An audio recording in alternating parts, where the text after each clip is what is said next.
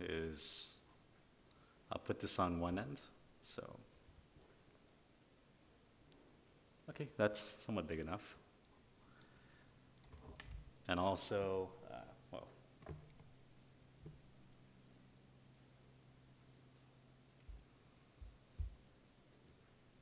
cool. If you guys have written Rust before, then basically, like, you got to make a new project. Basically, then you name it whatever folder you want. So I can be like, I can call it like chat example. Something like that. I'll just create a folder with your Rust project.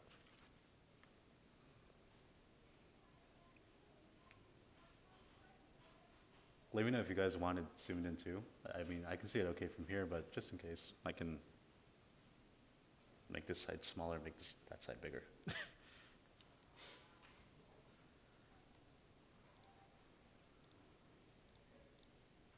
But basically, once you guys have done that, so inside your cargo.toml,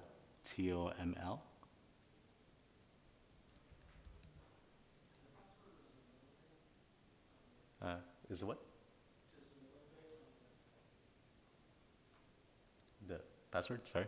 Yeah, just so text is a little bigger. Oh, yeah, sure, no problem. That good? Yeah, thanks. Yeah, sweet.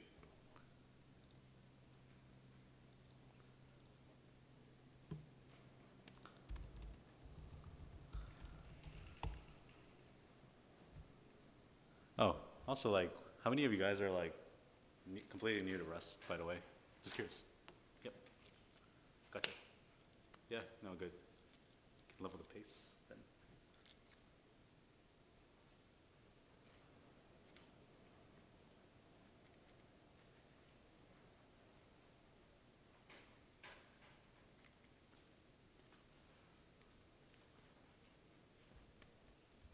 And also, I guess I'll probably just do this now.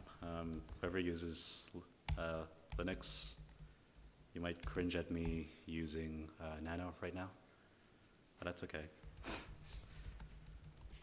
Basically, it's like there's this extra cargo.toml stuff. You basically just like slap it on there inside your cargo.toml file.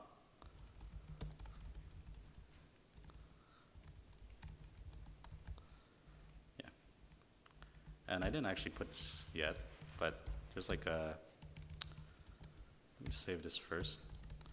Note that these commands don't work unless you install a special extension.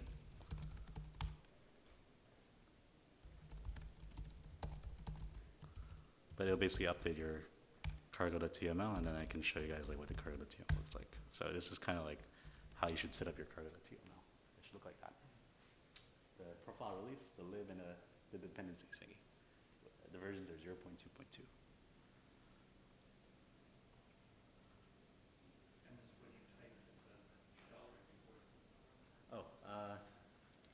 To create the new project. So there was like this cargo new. And this is like the name of the folder that it'll make. And then I like got into the folder.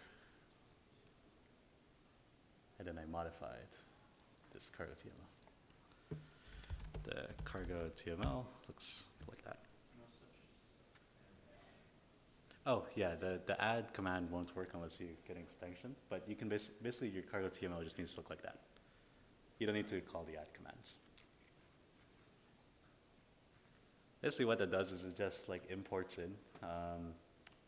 There's like the Rust package library if you're from a JavaScript background, it's like npm. And we reserve the Rust library, Rust crate names, smart contract and smart contract macros because nobody else took them. It's basically what lets you start using the smart contract functionality inside Rust. Or it's our SDK basically.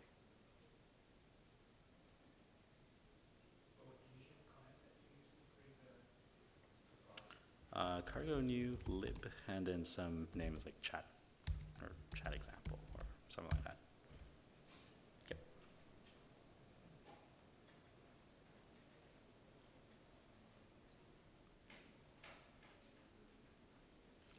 Need any help? Okay. Okay. Yeah. If you also want to know, like, I guess if you're like a seasoned Rust expert, you might not know what those flags are. LTO is this thing called link time optimization. The thing is that WebAssembly modules are typically quite big. They're like, Solidity smart contracts are like really small, like a couple of 100 bytes. WebAssembly modules, realistically, they're actually like within the KB range, kilobytes. So basically, like we can tell the Rust compiler, like let's like be more forceful on the optimization, be more aggressive on the optimization. So your smart contract size is smaller. So that's what LTO, link time optimization, means. And that lib flag, it's basically just something that's mandatory to compile down to a .wasm file, a WebAssembly module. That's the file format, .wasm.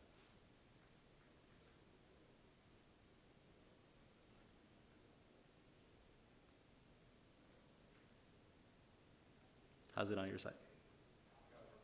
Sweet. Cool. Anyone else still in progress? All good? Or? Yeah, waiting on currently. Gotcha. Oh, it's installing right now? Cool. Sweet.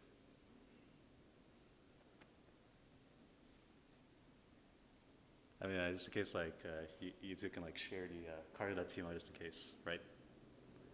All right, because in that case, like, we can actually dig into some code. Basically, so I called this chat example. I got this fancy IntelliJ IDE.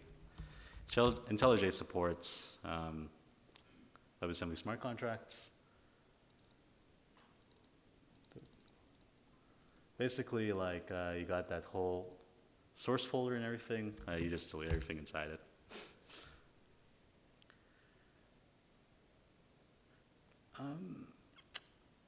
And we can basically start. So we're making a decentralized chat. Basically, we need like one data structure. We need to have a place to store the most recent 50 messages. So basically, this is kind of how it works. You make a struct, like let's call it chat, name it whatever you want. And I'm gonna have like a bunch of like logs. And Rust has a standard library, so it's got a bunch of like data structures already pre-done, like a queue, a list. Like I'm gonna use a queue, and the queue is called a vec.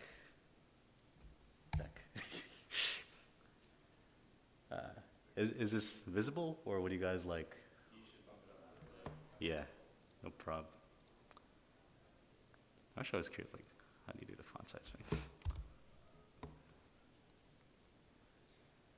So, say it's at 24. Yeah, that should be good. Cool. So you're just replacing whatever was implied. Yeah, just like delete it all. Okay. And then I'm gonna have a vec, so like a queue of a bunch of chat messages, so they're just strings.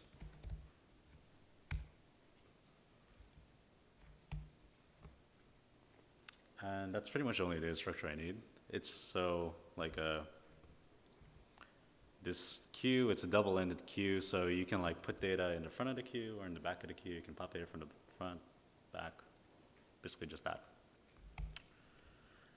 And the way you implement your smart contract now, like I got that data structure. I need to implement some smart contract methods. There's this, if you're familiar with Rust, there's basically like this, you can import in macros, and macros do some like magic helping to basically convert your code into to basically like pull in data, the necessary data to basically get consensus related info and block info for your smart contract. And the way you use it is you put a tag like that.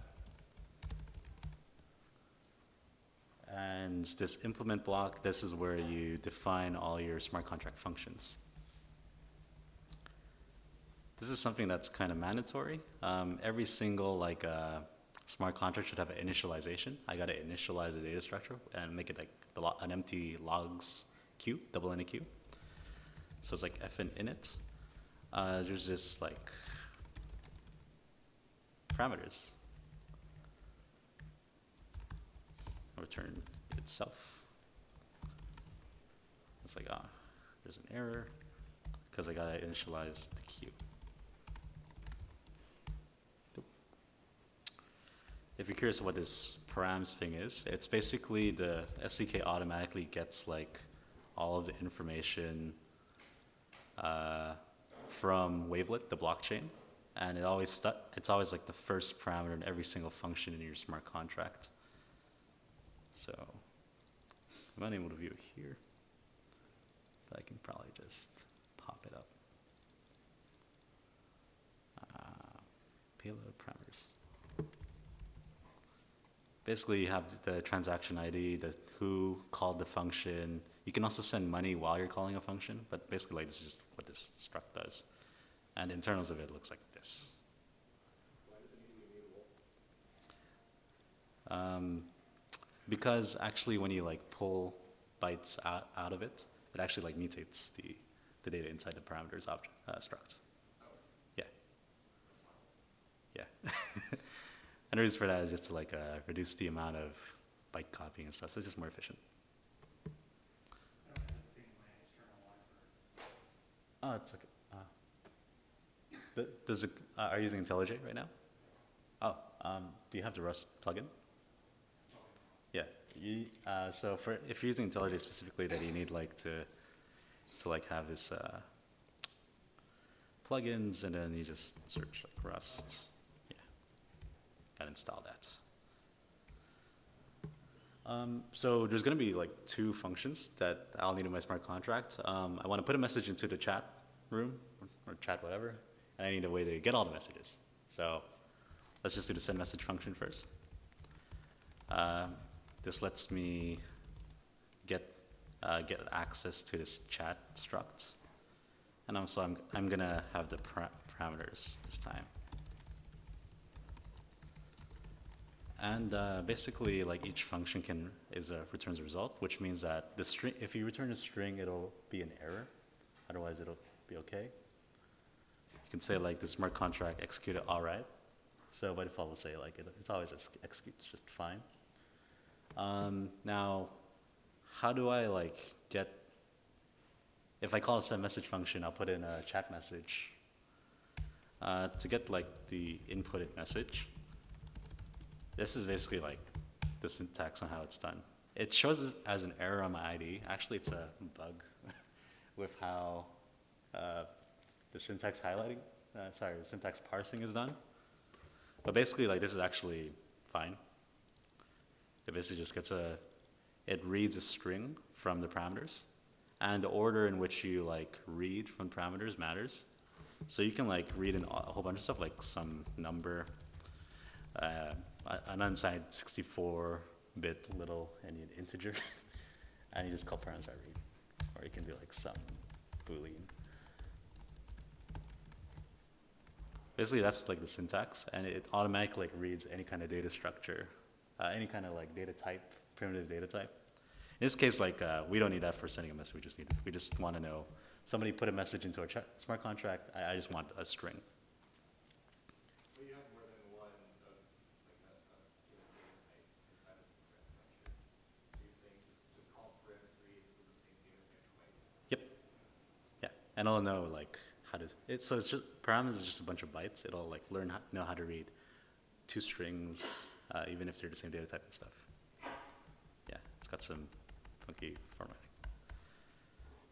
I'll even like just call this message. Now, as we said, we want to like limit how large these messages are. So the way that's done is it needs to be, if it's 0 or the message length is like greater than 240, that's like the max, then we can return an error saying message must not be empty and must be less than equal to 40 characters string.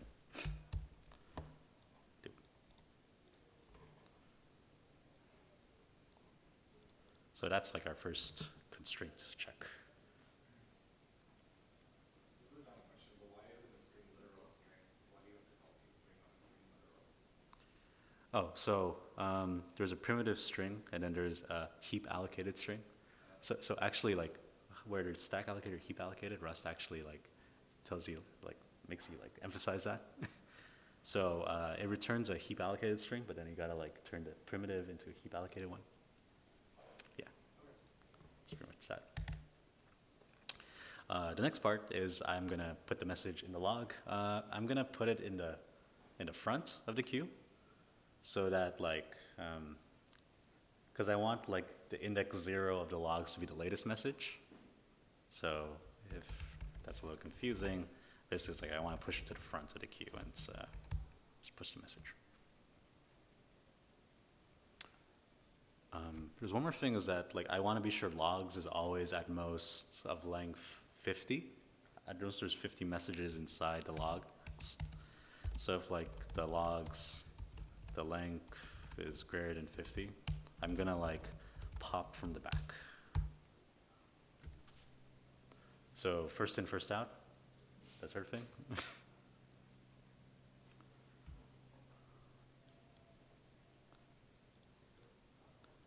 Where's the actual implementation of that okay? Is it a reserved It's a, so there's like some stuff in the standard library of Rust.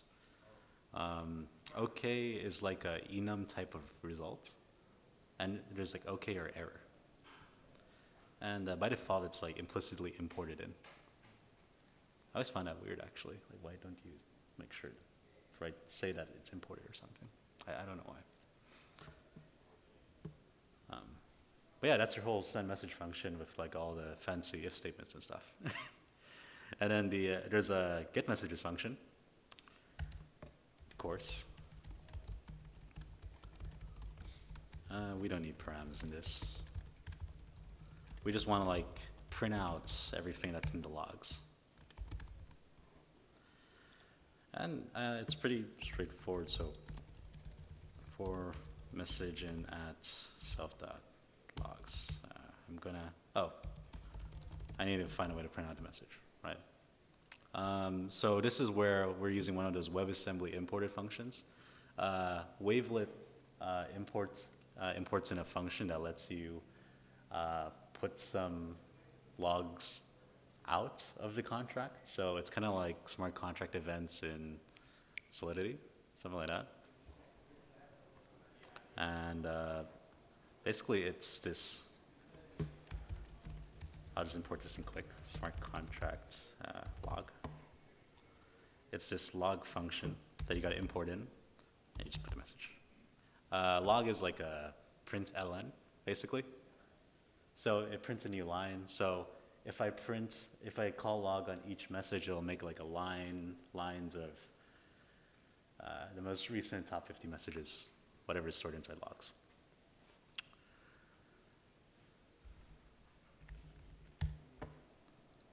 And if you guys got that far, then you're done your contract. Actually, that's 38 lines of code. Probably the most trickiest thing, which is a bit weird to some people, is how parameters get read. Like, but the reason why is it's kind of just how the WebAssembly spec is. WebAssembly only knows 4 data types: integers and floats. Integers are used to represent pointers to memory, and so basically, it's if we made it so that you can like put in message string right over here, it's actually doing a lot of magic, and we feel like developers should know kind of what your code is actually doing. So we basically just made it so that the parameters need to be implicitly read out through this kind of esoteric format. Yeah. How many of you guys have like written down the whole contract? Can you go back to the top? Sure. See the magic you put in it. 2? I'll see you. Sweet.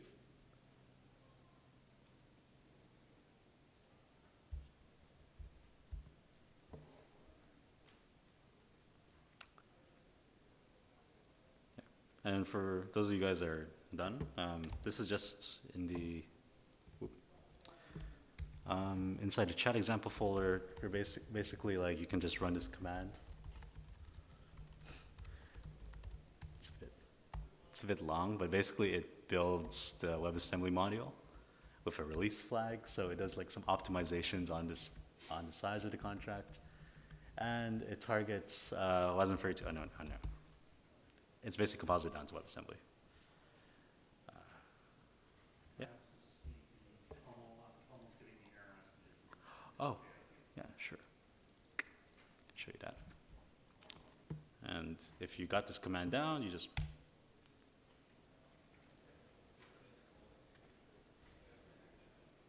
that's a little bit. Actually, we write a REST smart contract and like they have like a lot more dependencies. So this is actually quite fast. Like we only have 11 dependencies here. And yeah, it got fully built. So like where can you locate your .wasm, your WebAssembly module file? It explicitly is in this target wasm32 unknown release folder, or maybe I'll show it here. Target wasm release.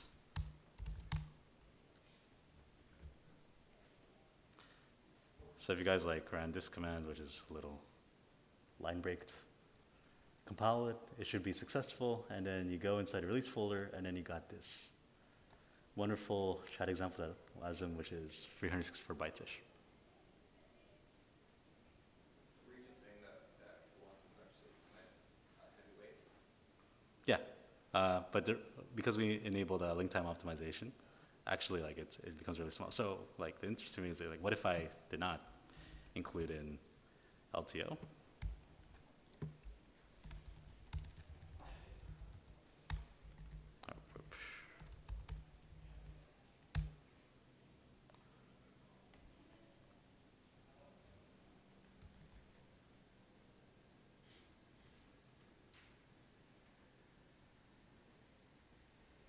It's also roughly the same time it takes to compile.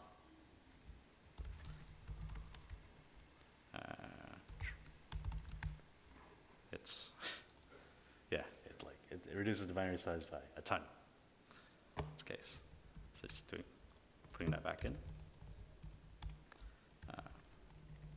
Yep. And we got our lovely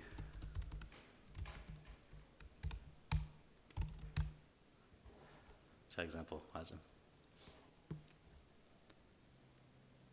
If you guys have done all of that, then basically like, well, programming is done. You guys can already just start testing it, and like I'll show you guys how to deploy it basically. So we got a public testnet running where basically you guys can just like deploy contracts, whatever you want, really. And you can. There's also like a testnet faucet, so you can get the cryptocurrency needed. Ours is called Pearls, in order to like deploy the contract. And it's lens.perlin.net. So just gonna put that here.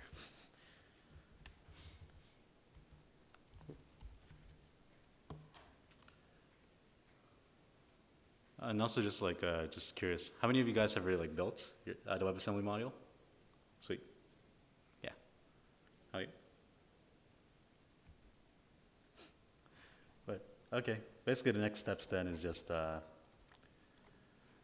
you can get into the testnet by going to lens.perlin.net, and afterwards, like if you've never used it before, it'll basically just generate a random account for you. You can like keep generating new ones. You can even download the key if you want. And this is like the HTTP API address. Just log in, and bam, connected in.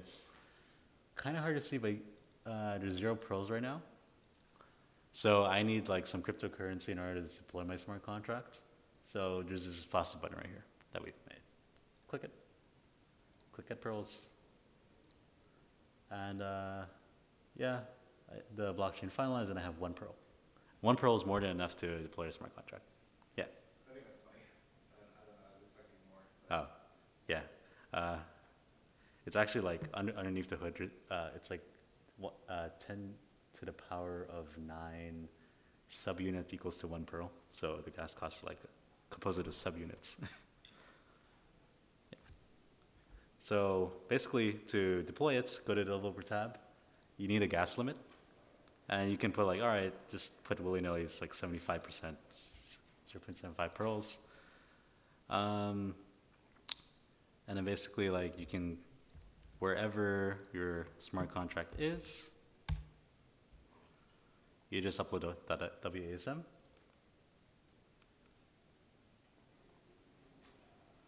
And it's basically deploying it right now. And successful. You got your smart contract ID and everything. And recall when I was talking about the WebAssembly structure, actually, like, because the browser has a WebAssembly VM, it actually automatically decompiles a WebAssembly file in your browser just so you can see, like, these are the import functions. Remember when I was talking about payload, result, log? It's right here. And what is the exported functions? If you go at the bottom, it exports a underscore contract underscore init, send message, and get messages. So this is like literally internally how the WebAssembly smart contract looks like. These are the exports, and then you got the imports imported from the Wavelet blockchain. And it even like, yep.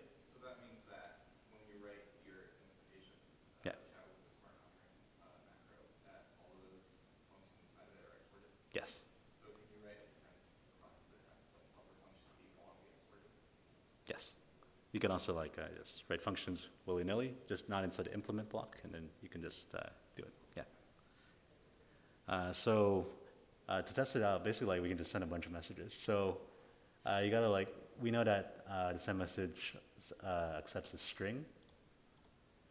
So I can do like hello world, put in a gas limit, call the function,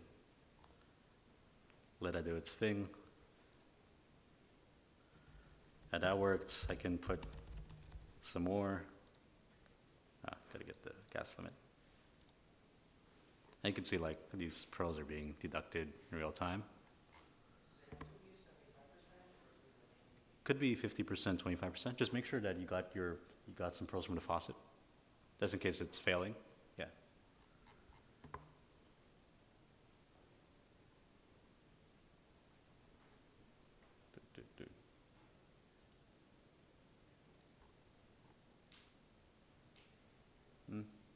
Looks like it's stuck.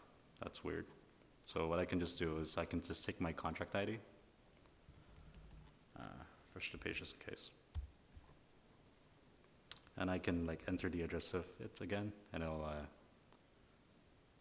basically I just get the exact same thing. And I can like try put in like this is test 1, 2, 3. I got it by the way, so it's just you. Yeah. Yeah, probably because internet stuff. Yeah. Oh, so I've already like invoked it twice. Now I can do the get messages. So the thing is that there's a simulate call button. Basically what it does, which is pretty cool, the browser has a WebAssembly VM. What it'll do is it'll get the latest memory of your smart contracts from one of the Wavelet nodes. It'll import it into the browser, and you can actually like query against your smart contract inside your browser. So I don't need to put any gas or anything. I just do get messages with no parameters. Simulate call. And oh yeah, so the third the call that was stuck actually worked, and that's the result. It pretty much logged everything, and it just printed it out straight from the smart contract. This is a test 1.3, is the most recent one. The very first message I put in, which is the oldest, is hello world.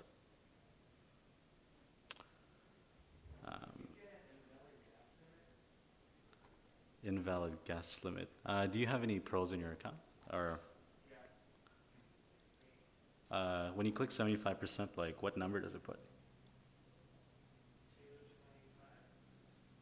225. When you press 75%? Oh, it should be something like 0.4 or 0.5 or something like that.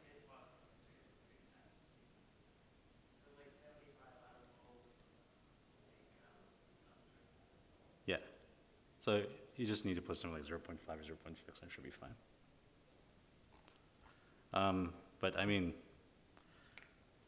so literally like, if that's all understood, that's basically how you make a smart contract. It's literally as simple as that. And actually you can get pretty funky with it. So I didn't go over the front end portion, but if you know JavaScript, there's this like really nice JavaScript library, Wavelet client.js. And we personally at Perlin, we don't really like Web3.js, the one that's used for Ethereum. We literally made it so that interacting with a Wavelet node, it's just one file. And it's like fully documented, and it's just about like 995 lines of code. So think of Web3.js, but it's literally just 1,000 lines of code with documentation and stuff. And so it's easily readable so that you guys can actually like tell how exactly you interact with a Wavelet node via the HTTP API. And that's how this Block Explorer thingy got built as well. And in terms of like what capabilities, like we just built a really simple chat example, but the reality is like, what was it before? We actually like built some like pretty funky stuff, like games and whatnot. I think this was something that we did for fun quite some time ago, where we actually like built a full-scale real-time game, where like you basically click this clam and it'll like get you artificial in-game pearls, and this is all powered by a smart contract. It's got upgrades and all that stuff, and basically like it produces like over 2,000 transactions per second.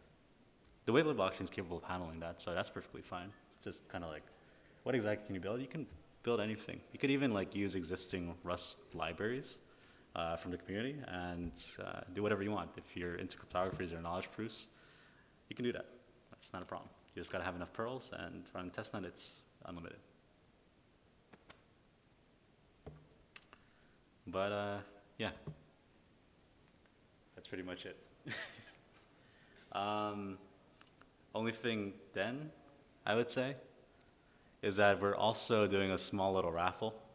So basically, the link is bit.ly Perlin SFBW. But basically, like, we're giving away 5,000 real pearls. We're listed over on Binance, so we're like a real token as well. Point is, like, we just basically want to give a sort of like shout out or just give away 5,000 pearls. A lot of our products are doing it, so we figured why not.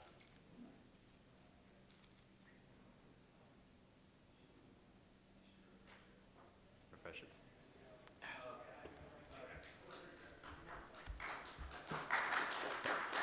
Thank you. So you just have to get the smart contract ID and then put it into this form, like once you deploy it, and then you go to run. And I think, I'll not many of you, like you should be able to do it pretty good on this website. And it's anytime before Sunday midnight. And I've also put a link to the tutorial that Kenta just did, like in written form. So if you don't get a confirmation today, you have to Sunday to finish it off and then submit it. That's what I just said. If you guys got to the end of it, submit your smart contract ID, and then most probably you'll get a chance to get 5,000 pearls.